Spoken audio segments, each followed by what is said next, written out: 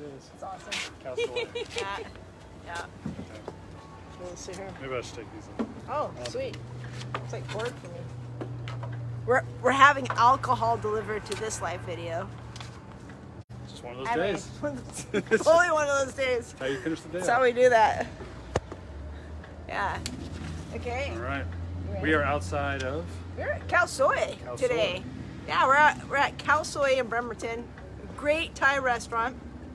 So come check it out. Has a wonderful patio area. So Joey and I are why not switch up the venue a little bit here? We were hungry. And we're just hungry actually.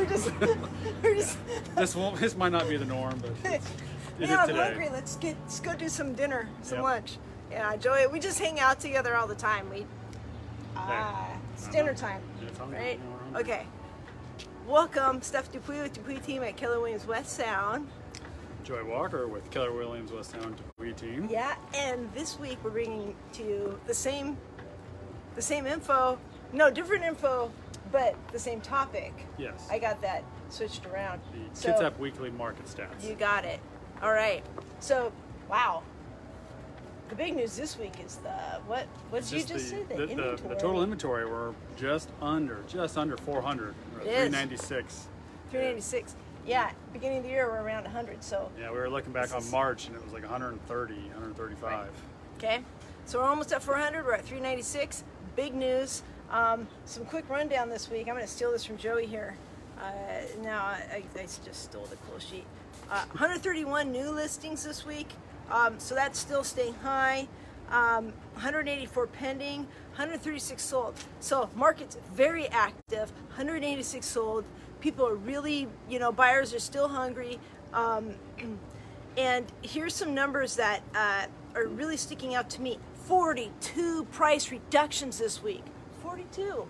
I haven't seen a number that high in quite a while. Yeah, that's definitely the highest I've seen. Right, yeah, it will be.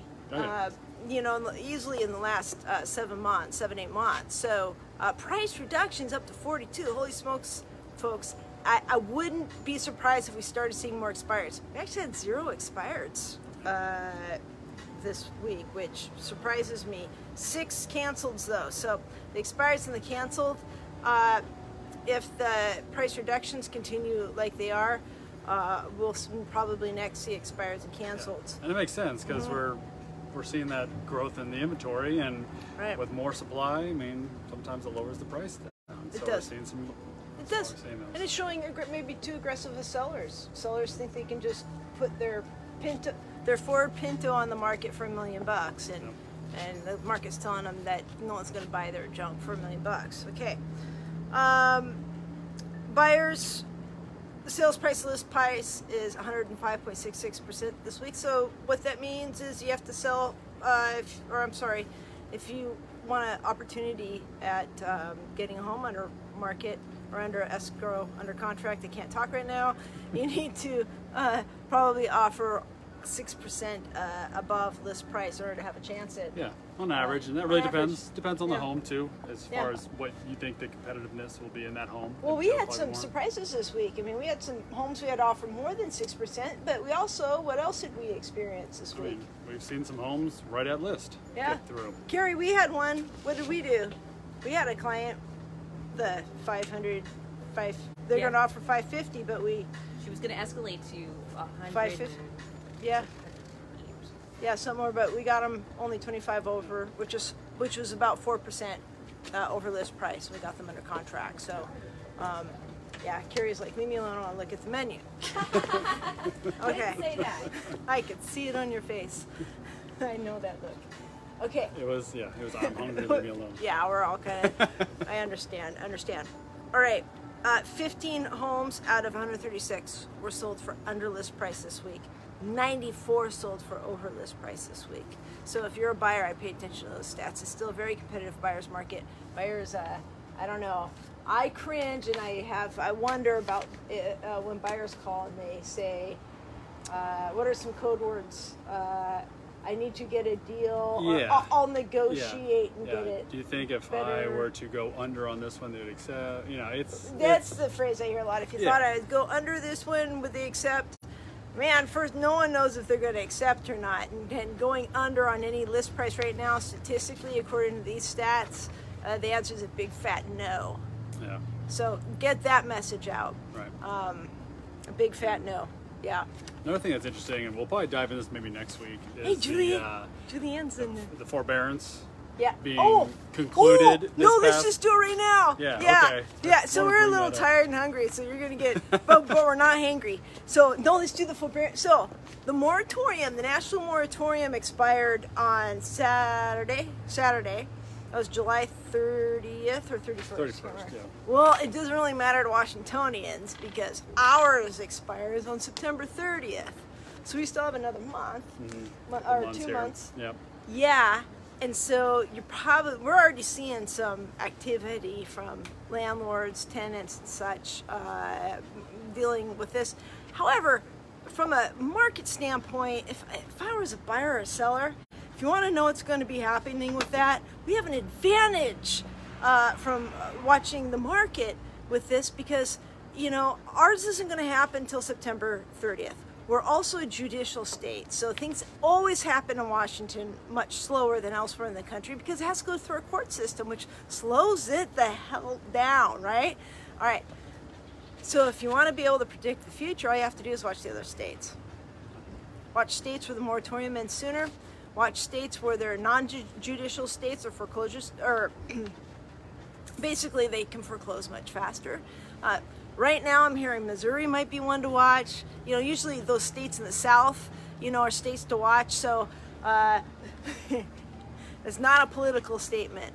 That's just a statistical statement. It's a fact. It's what we call facts here at the Dupuis team. Okay, so watch those other areas. I mean, it's a fact. You know what I mean? Yeah. All right. So that's a big topic. We'll probably dive that's into a whole that. nother show. Yeah. Maybe next week. Maybe we'll have a special edition. Yeah. Special foreclosure, edition. How? Yeah. The eviction, Yeah. Special. Yeah. If you think what that's this means if for the real if you think that's coming, here's how you watch it and know and stuff. What did happen is the U.S. Census Bureau published their estimate on foreclosures and evictions from the end of the moratorium, and they estimate 4.7 million people will be foreclosed or evicted. That's their estimate. And they also broke it down by state. It's quite a report. It was published this week. They do a weekly report every week. It was week 33. If you want to go look it up, maybe we can. Hey, Megan, welcome home. Megan got married a couple weeks ago. And I love your shout outs. Yeah. Just okay. roll. It's really fun.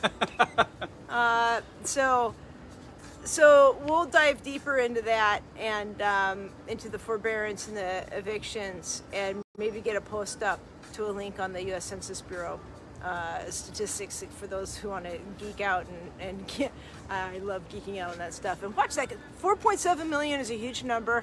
For some perspective, we're looking at what they're estimating is a wave of 4.7 million foreclosures or evictions, and they're not able to separate that out. We don't know how many are evictions, probably a lot more evictions than forbearances. They don't know how many are forbearances. So they don't have that broken down. We just don't know. The other thing about it is 4.7 million, many people have no concept of what that means to us.